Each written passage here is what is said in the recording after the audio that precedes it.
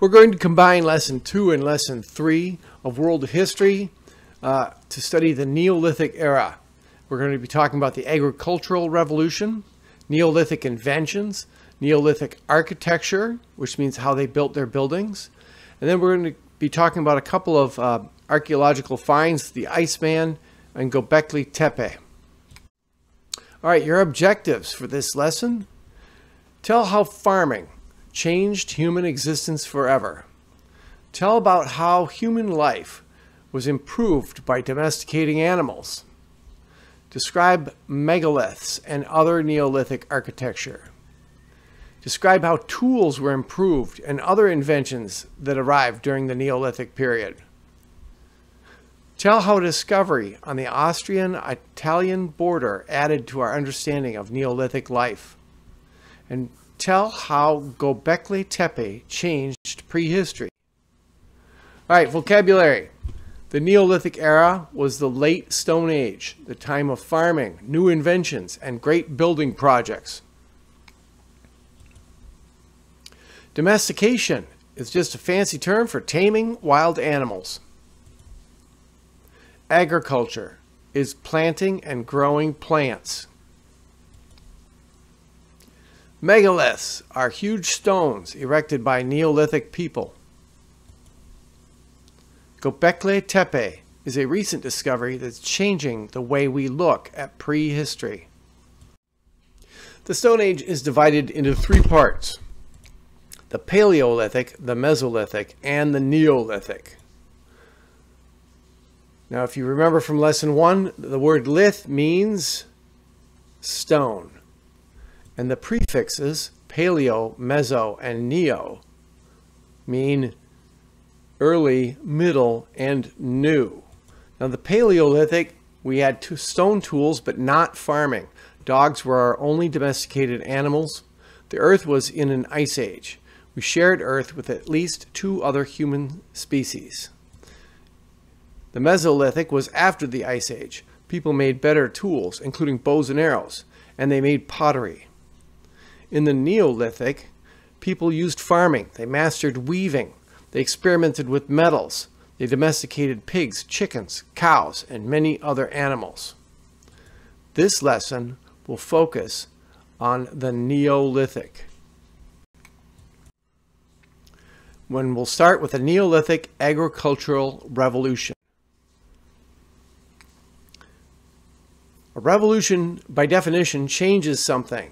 Before the Agricultural Revolution, how did we get our food? We hunted, fished, and gathered wild foods.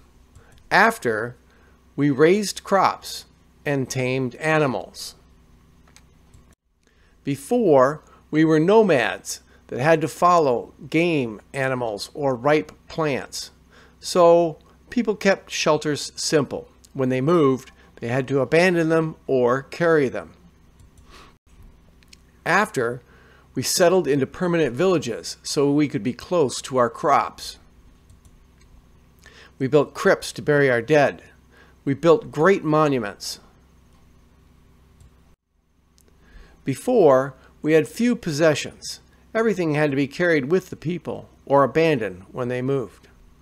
After, we could accumulate many more things, and so we invented many more things. Neolithic people were the first genetic engineers.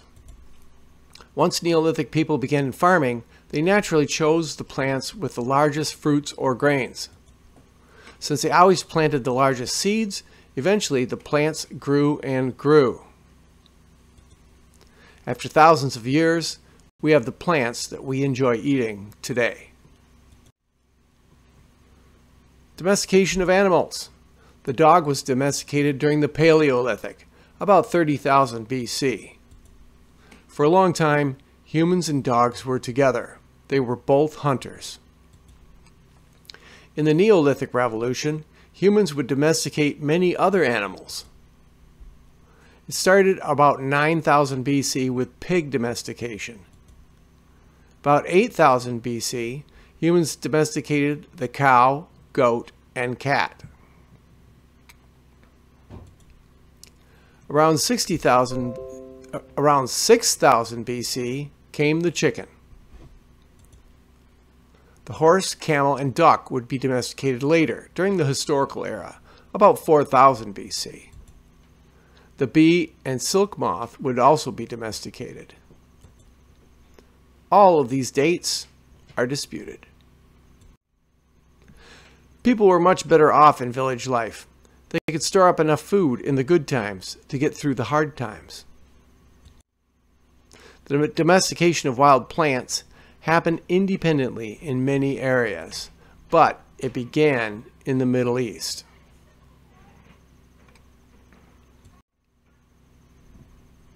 Check the links below to link to this video, and this one, and this one.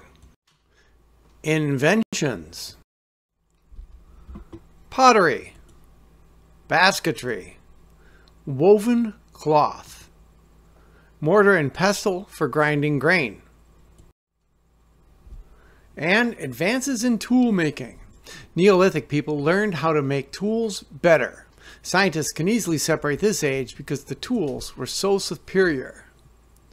A Mesolithic axe, for example, is chipped around the edges, but a Neolithic axe is chipped and then polished. It took a lot more work, but they lasted much longer. Neolithic people also made a wider variety of tools. This film here, the Battle of the Flint Axes, Mesolithic versus Neolithic, quite remarkably demonstrates this. Megaliths and other architecture. The megaliths were large standing stones erected by Neolithic peoples. We don't know exactly why they did this, if it was to mark their territory or if it was part of some religious ceremony. This map on the left shows just the henges and stone circles in Britain. As you see in the upper right, a henge is an earthwork, and a stone circle is a circle of stone. In addition, there were also barrows, lone standing stones, and cist burials, kind of crypts in the ground. There are several good films about the ancient stone monuments and buildings of the Neolithic period. They're all quite short. Take a look at them. The Iceman. Now we're going to talk about the two recent finds, historically, that have changed our opinions about Neolithic people. In 1991, a discovery changed modern views of Neolithic peoples. A corpse was found frozen in the Alps, a man that had died between 3350 and 3300 BC. His body was well preserved by the glacier. Up until this time, only people's bones and stone tools had been found, but now we could examine leather, fur, and wooden items. His equipment had 18 different types of wood. We could even examine his health and the contents of his stomach. He was about 45 and had worked hard all his life. He had tattoos and a haircut. Good film on it. Here's another one. Göbekli Tepe. In 1994, another great discovery took place when a shepherd stumbled upon some strange rocks. When they excavated, a strange temple was revealed, unlike anything historians had ever seen before. It's called Göbekli Tepe. Before 1994, kids were taught that organized society began with Egypt and the Stonehenge. That was between 3000 and 2500 BC.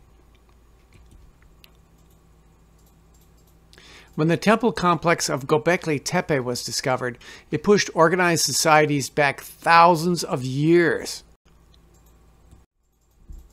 And so, watch a couple short films about it. Finally, human migration. Humans spread all over the globe except Antarctica. The earliest humans lived in East Africa. Migrations led out of Africa to the Middle East and Turkey, and then into India and Australia.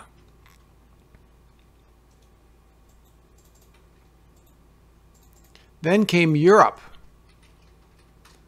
and finally North and South America, the New World. A couple of very quick films animated showing this spread of human migration. Historians consider the Neolithic Age to have ended when people began writing and using metal.